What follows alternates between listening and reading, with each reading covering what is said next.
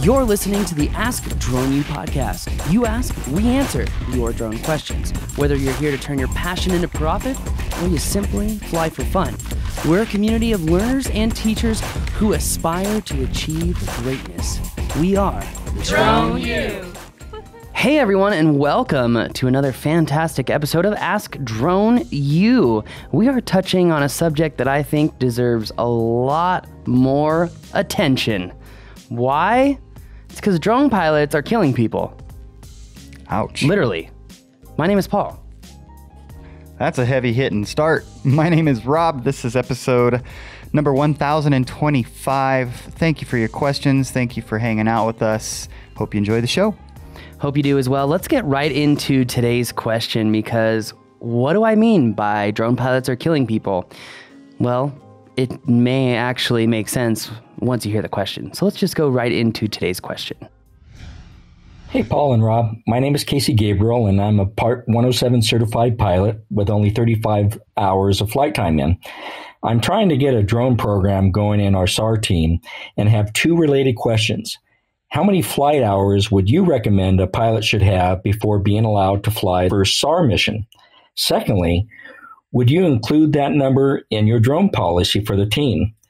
These questions stem, of course, from the lack of knowledge our team has of drones and what it really takes to be a pilot in the field. Your answers will be greatly appreciated and a great help. Thanks. Thank you, Casey. Very cool that you're putting some effort into something so important, but even cooler that you understand that you don't want untrained pilots being a part of it. And I gather that you're kind of including yourself in that, which is awesome. That's the right perspective. So this is actually probably a little bit more complicated than simply how many hours do you fly, because it's the type of hours and it's what kind of experience, right? It's just not the number of hours. That's like saying if I fly for 10,000 hours, I'll be a fantastic pilot, right? And it's like, not if you've been flying real estate the whole time. You know what I mean? Right. If you've been doing it's like a horse that just goes around in a circle. Exactly. Just because you're good at NASCAR doesn't mean you're good at driving on the highway. I'm sorry. Like, you know what I'm saying? You probably are good at driving on the highway, but a perfect example. Your right turns probably suck. A perfect example is the world champion, our friend Night Fury. Oh, yeah. And then you get a Phantom 4 in his hands. And he can't even do a thing with it. God bless him. That was funny to watch. Which is funny because all the FPV pilots talk so much trash against Phantom pilots. And it's like, look, you may be able to fly FPV racing really, really well, but that does not mean that you're also going to be a good Inspire pilot when you have to fly line of sight. And he's not one of the ones that talks trash as far as I know. No, he's not. And thanks for clarifying that, because Sean's a phenomenal human being. He's a stand-up leader, and I wish more people were like him. But that being said, what do I mean about drone pilots are killing people? Right? Pretty bold statement to make, right? Well, before we answer the question about how many hours should a particular operator have before they conduct a search and rescue mission, I think it's extremely important to understand that if your ego gets in the way of you making a rational decision about how qualified you are as a pilot, you could literally kill someone. What do I mean? Well, if you're a drone pilot that goes out to a search and rescue mission, like there's a certain group here in New Mexico as well, that thinks that they know everything about flying drones. But if you're not familiar with how to systematically cover a given search area where you can document how you've covered that area systematically, you can ensure that you've covered that area and some overlap, and you can also prove that you've covered that area, you could end up costing someone their lives. Because if you go out there as a drone pilot and you don't understand the chain of command and how you have to coordinate with everyone in command in order to fly so you don't get in the way of helicopters or other planes, well, that could be your first deadly mistake. But your second deadly mistake could be, hey, I'm just going to go up and fly and I'm going to look through the drone camera and I'm going to take some video and oh yeah, I'll take some pictures.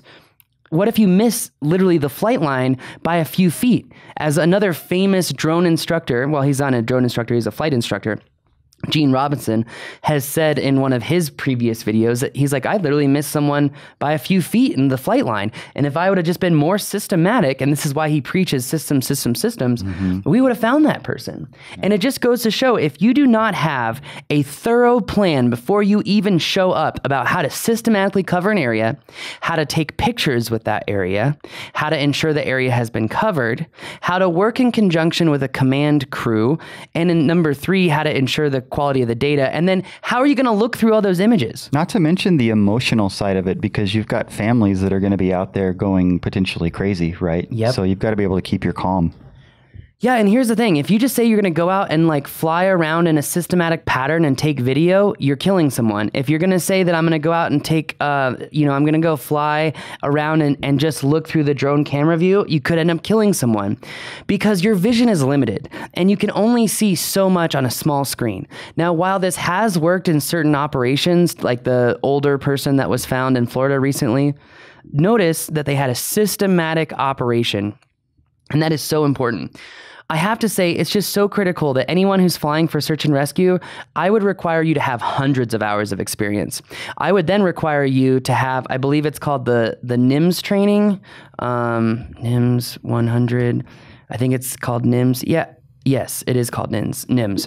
National Incident Management System FEMA training. You should have taken and passed the 100, the 700, and the 800 course. If you haven't done those, you're not flying on my search and rescue mission. That's for damn sure. Second of all, if you can't prove that you have at least 200 or 300 sorties, then guess what? You can't fly on my site anyway. If you don't even know what a sortie is, you're definitely not flying on my site. Because, I mean, I know you've heard me say that word before, Rob, but do you remember what a sortie is? Just a flight. It's a flight, takeoff and landing. It's a complete flight, okay? Right. Very important.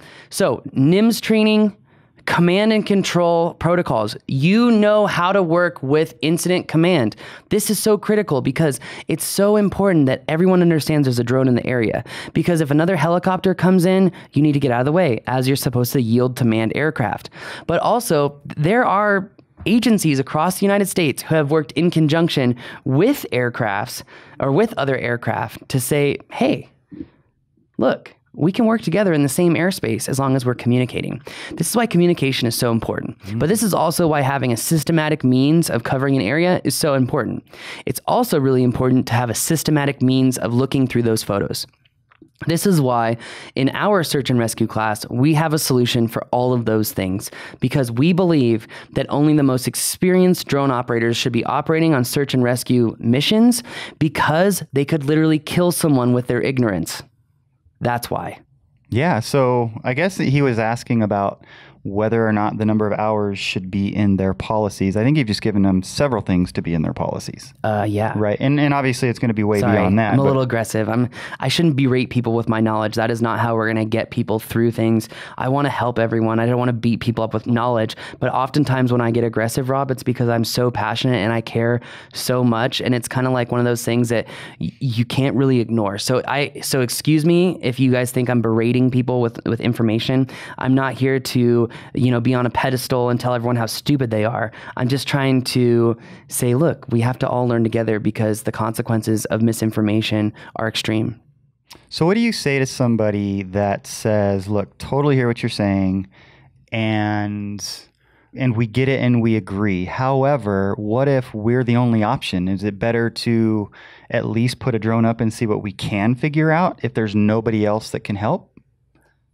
Right? I mean, I don't see a downside to that. So help me if there is a downside. I see a downside. I mean, okay, what is it? Well, let's say they have the option of having a helicopter go in. I'd prefer the helicopter over the drone. Okay, but you don't have the option of a helicopter. That's my point. There are no other options other than ground work. Why not? I mean, I see it's not... Tough question. I understand it's not best case. And I'm just trying to kind of fill that gap of if I've got, let's say, one of my kids missing in the Sandia Mountains. Of course, that's not a good example because there'd be a lot of solid options here, including us. Yeah, we would be a good option. but let's just say, hypothetically, those options aren't there and there's no helicopters available, whatever. And there's a guy that says, hey, I have a drone and I'm pretty good with it. I'm not great with it. I haven't done a lot of SAR stuff, but I'm happy to throw my drone up there and see what I see. I'm going to be like, hell yeah. I mean, why would I say no to that? True. I just think as someone, this is why this show needs to get out, is because it's really simple to take a tool that can be, minuscule in help, or let's just say Absolutely. On a sliding scale of minuscule to very helpful. For sure. That 100%. That person's knowledge is going to detract from their efficiencies. Agreed. But if we can get out there in the general public to say any drone pilot who does search and rescue should understand how to do systematic planning. Yes. Communicate with incident command, and then utilize a program to cross-check and reference their photos that they were taken.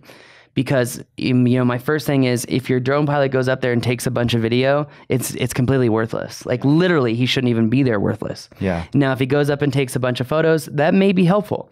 Now, if he goes up and takes a bunch of photos in a systematic means to cover a particular search area, now we're talking. Now, if he then uses those photos to utilize in a particular software or online system where they can go through these photos based on contrast-based color and identify certain areas, now we're really talking. Sure. Right? So to answer your question, if you had no other options, is it a viable option as long as he's taking pictures?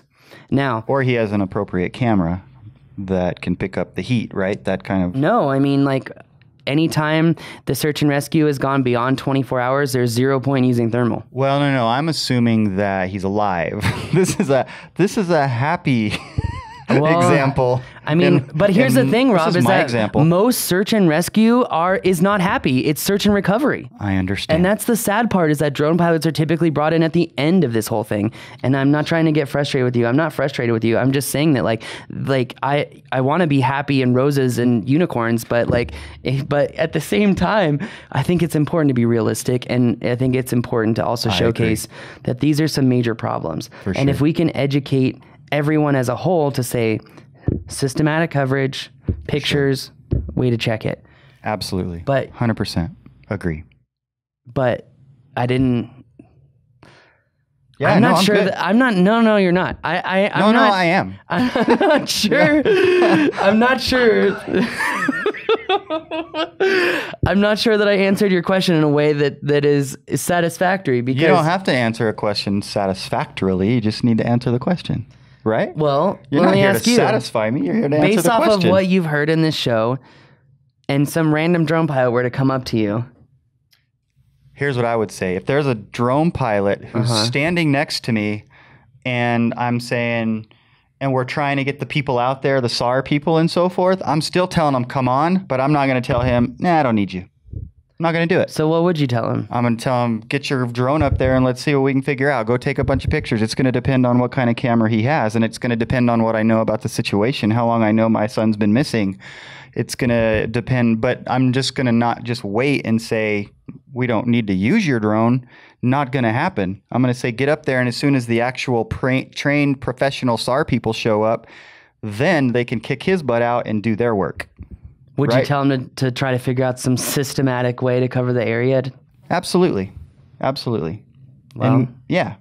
But all I'm trying to say is that I think if we can educate people as a whole, not just drone pilots, that this could go a long way. I totally agree. I Because totally agree. I just was kind of wanting to fill in that little bit of a hole, because when someone's in a desperate situation, you don't want them to have to tell that person with a drone that, yeah, you didn't take the Sims training, so I don't want you trying to help me. Sims. Yeah, but yeah. What did I say? Sims? Sims. Yeah. I like that better. Sims. Fly fishermen. If for you fly fishermen, you know why I said Sims. Anyways. Hey, they have some great fishing in northern New Mexico. Yes, they do. Anyways, no. I'm 100% with you. I just kind of wanted to clarify that Well, you bring up a good question, point. Yeah. right? You bring Well, up a thank you. good question. There is a drone guy there, and you're emotional, and your son is missing. Are you really going to tell that guy no? Well, exactly. All I'm No, saying not. is, I'm not saying don't tell him no. I'm saying what you need to do is, how are you going to do this in a systematic way? That way, when Yeah. we want to verify your data that you covered a certain area, we can do that.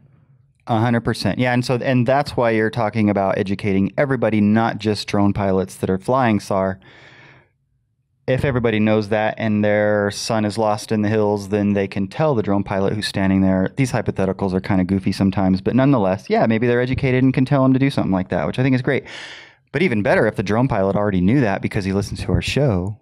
That's why on that bombshell, you should share the show. Please. Share it.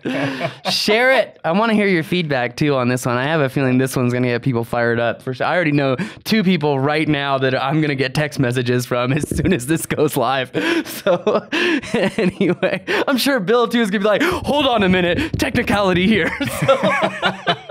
Let's hear it, Bill.